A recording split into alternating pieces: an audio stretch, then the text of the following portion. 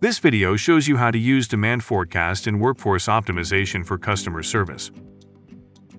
Demand forecast helps you predict future resource requirements for your customer service teams. By scheduling the right number of agents at the right time, you can optimize performance while reducing costs. Let's follow along as Amy Jones, the head of customer support for Acme, forecasts demand for her customer service teams. Demand forecast uses historical data collected from multiple channels to predict your future resource needs. The forecast graphs on the Manager workspace display the forecast for different channels, like cases and chats. We can view the historical case data and configure forecast parameters specifying the period length unit, period length, periods to forecast, and forecast algorithm. The default algorithm option, Auto, selects the algorithm that returns the most accurate forecast results.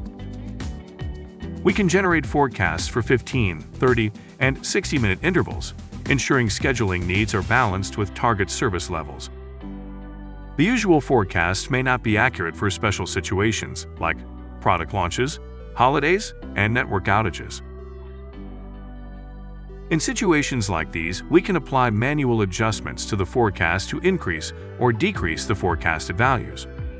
In our example, we want to make an adjustment for a new product launch happening on September 24th, as we expect the volume to be higher than on a regular day. We select the right dates.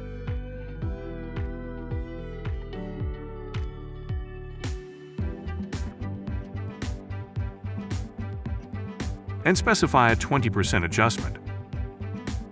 The adjustments are overlaid on top of forecasts in the visualization. In our example, they appear as a green dotted line. The forecast graph also shows historical volume and historical forecasts, along with the forecasts and adjustments. Demand forecast calculates your future staffing needs by multiplying the volume forecast with the mean time to resolve.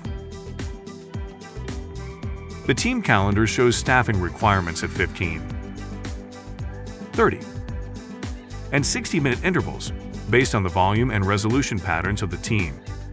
The color-coded time slots display the forecast for each interval. Understaffed means the coverage is less than the projected demand. Overstaffed means the coverage is more than the projected demand. And well-staffed means the coverage meets the demand. We can use the time slots to schedule the right number of resources at the right time and adjust breaks and meeting times without impacting our service quality. For more information, see our product documentation or knowledge base, or ask a question in the ServiceNow community.